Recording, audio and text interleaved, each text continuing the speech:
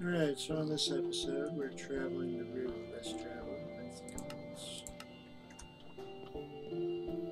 when we come up to this mountain range area that is set up by mainland roads, and we're just kind of exploring, following the road around. We'll notice off in the distance we got this little desert city going on over here. This city was created by Malin herself. Just a little town, little outpost that is out in the desert by the pyramids. The idea is that, I don't know, maybe this place will have some lore or some secrets about the pyramids, which is intended to be a dungeon for this area.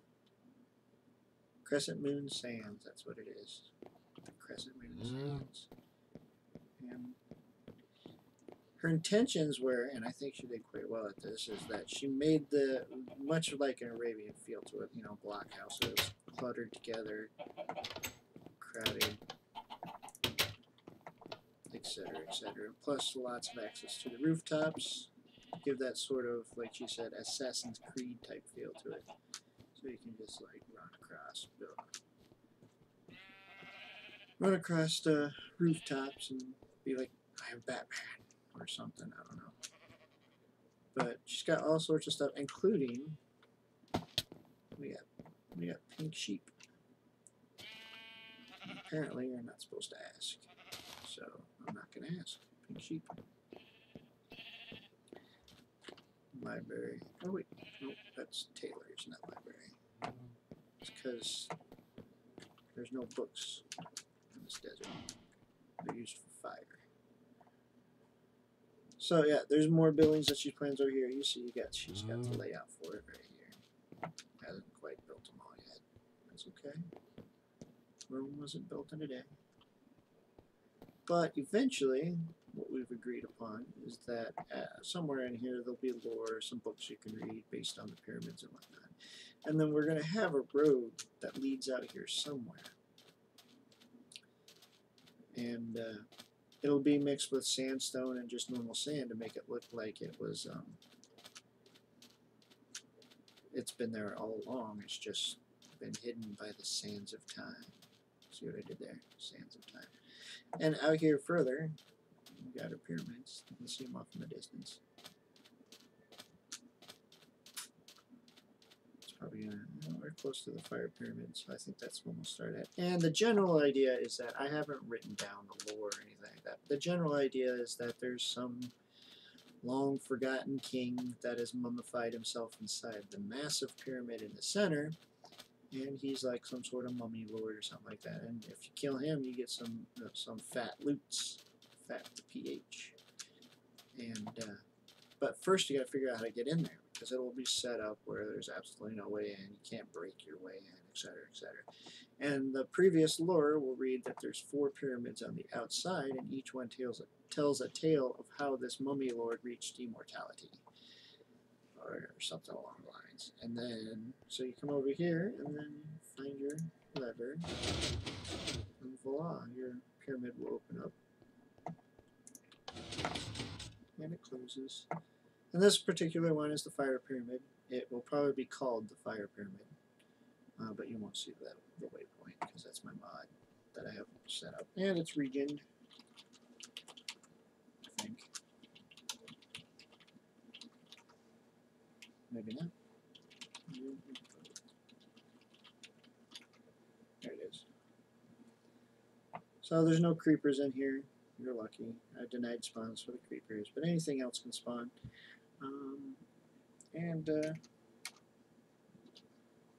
Allowed chest access, of course, and of course denied TNT, so no blowing your way up. And if you're not a member, you won't be able to mine. Of course, I still need to test that, though. But you come down here, and I still need to take these out and put them with sandstone. But you're going to enter the fire pit. And like I said, up there in the front where you saw the lever, there'll be a chest with a chest that you can open up with a book in there that'll read about the lore about some sort of fire access and something like that. But in there, it will talk about how he had to cross a lake of fire or plunge into a pool of fire to obtain some sort of obscure material or something like that. So what do we do here? Well, take a leap of faith. Oh, and I didn't make it. Darn it. Oh, man. So you got to be fully healed, and you probably got to have armor to get in there. But I've tested it out, so I'm going to spawn back there. Oops. I'm going to teleport back to the fire pyramid. And we're going to do it again. And let's say we have...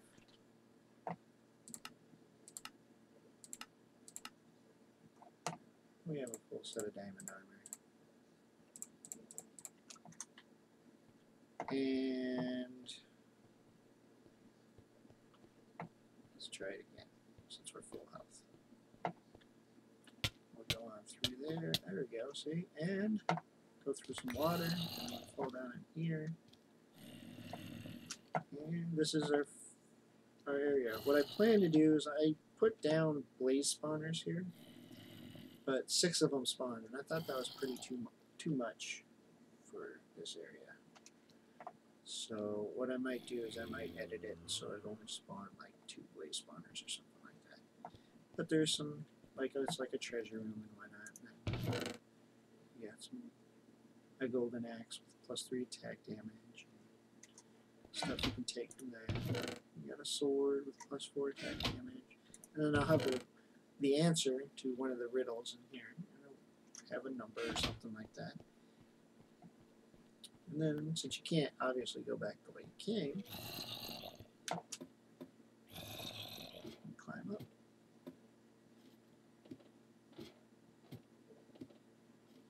And I plan on putting, I don't know, some sort of redstone trigger here that will open up a gate after you cross a certain point.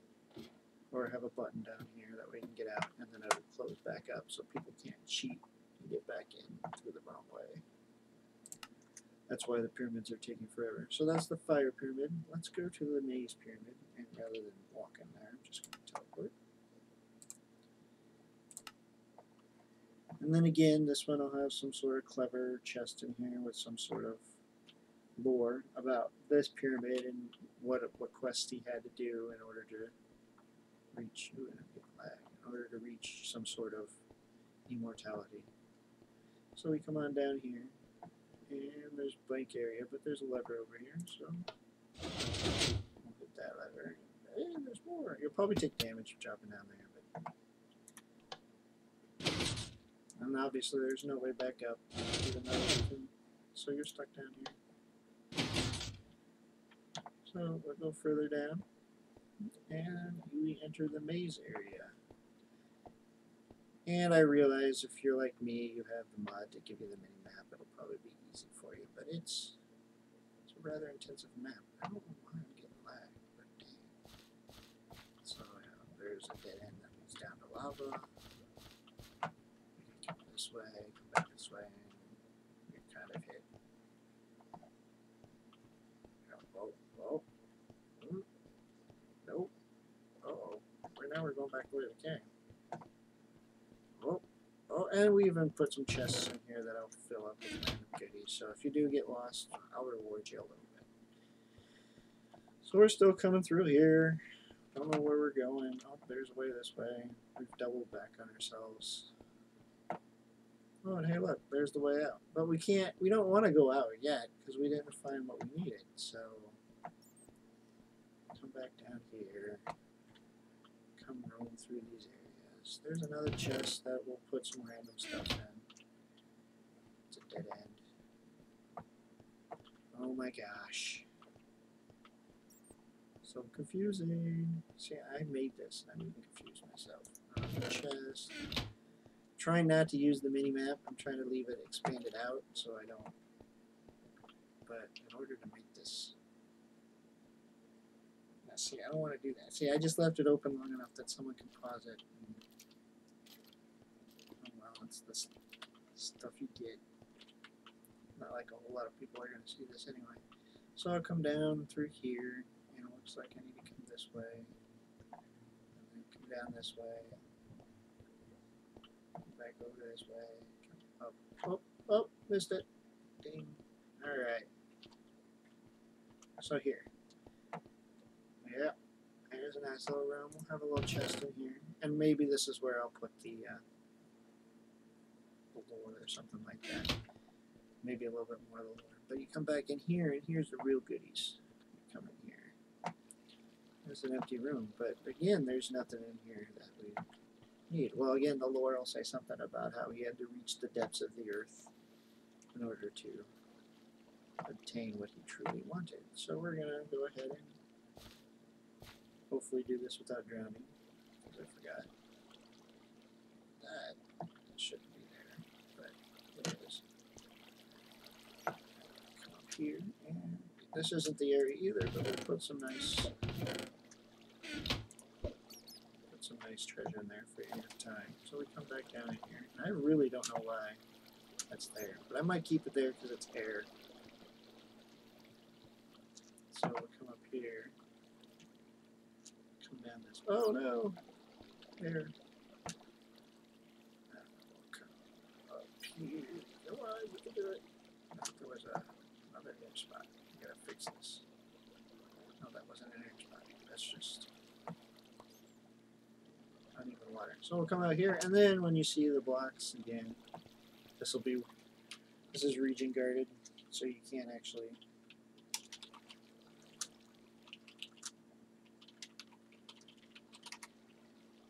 Can't actually take this stuff, but this big chest right here will be full of goodies, and this will have an answer that you need.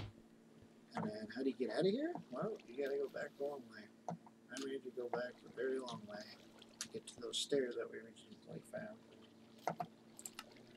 So there's that one, and then let's do the nether pyramid. This one's the most simplistic of them all. So again, there'll be another portal here with a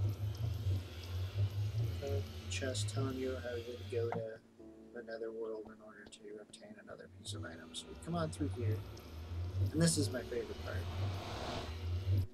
I worked so hard to get this done. Oh my gosh! Oh my gosh! What are those? They're blackguards. They're not actually real. Oh my gosh! You noticed they were not normal skeletons. And we got blazes in here. Oh, and they knock you off. Oh my gosh, I'm gonna die. Ah! And they got... Yep, so this one's gonna be the fun one. So let's go.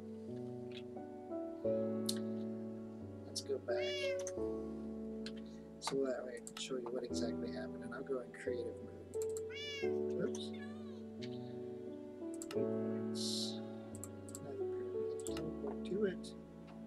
Alright, and then we're in creative mode, right? No, we're not. Let's go into creative mode. We'll step through here. Alright, so we had blazes in here.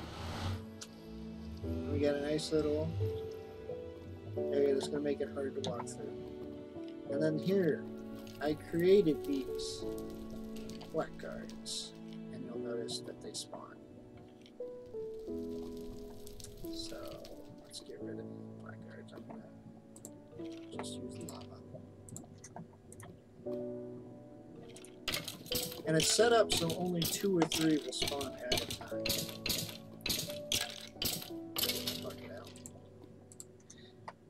Actually, I shouldn't use lava because I want to show you something. Let me get out the diamond sword.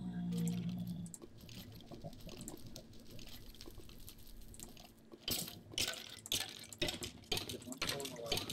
Idiot. Oh, I have to get rid of the lava.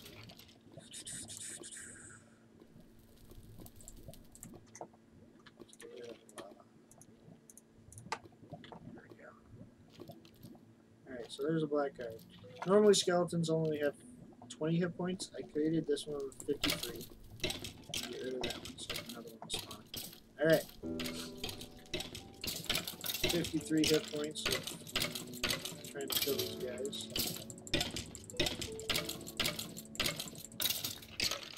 Come on. They're carrying a bow that has, I want to say, punch 2. Fire on it. There it is. And I have it set up so it'll drop. There it is. So now we have ourselves, if you want to farm it out, a black bow that has punch 2 and flame 1 on it. So we can just go ahead and take care of these guys.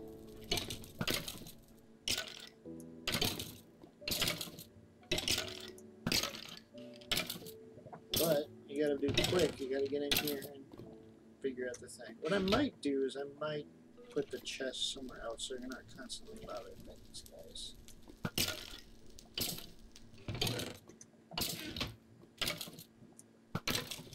But yeah, they take forever to kill, and they're going to be a nuisance for you as you cross this area. Because they have knockback. So if I take off, wait a moment. I'll be like, come at me, bro. See if I can get over there in time. Oh my god, there they are. No! No! Oh god! Yeah. So it'll be fine. Anyway, I had a little bit too much fun on that one. Yeah, that's my 3 pyramids. I don't have the other 2 that left. What I plan to do for, let's get back there, and I'll show you. And then we'll close it out. Just go to another pyramid. This. Close it. There's a big pyramid. You're out here somewhere. There you go. Okay, so what I plan on doing is instead of making items, because items will be a pain in the ass, what I plan on doing is somewhere in that big pyramid I'm going to have an entryway. And then I'm going to have 4 buttons near that entryway, and each one will have a number on it. And then next to that will be like a sign or a book or something that'll say a riddle that will require you to put in the numbers that you found in the other pyramids. And then once you put them in correctly, the door will open up, you'll go inside this pyramid, and then it'll be a short walk, probably not that big, into a palace area. And the Mummy Lord himself will be there. And you can take out the Mummy Lord and maybe acquire what he's wielding, and then there'll be chests that you can loot as well. So that's really long down the ride, because I got a lot of redstone to do for the combination door. I got to make up the lore. So, but I thought I'd show what I have so far, and that's pretty much it for this time around. Again, we are looking for people to come on and test this out, or help build some stuff, or create an area all to your own if you want. So if you want to do that, first you need to download the Forge mod loader, Forge 1.6.4. I'll give links and websites to that as I load this up. So you download that, and then seek out either Malin or myself, and we'll get you the IP address with which you can get on, and then we'll go from there. So you can help test out the world guards that I set up, report any problems with it,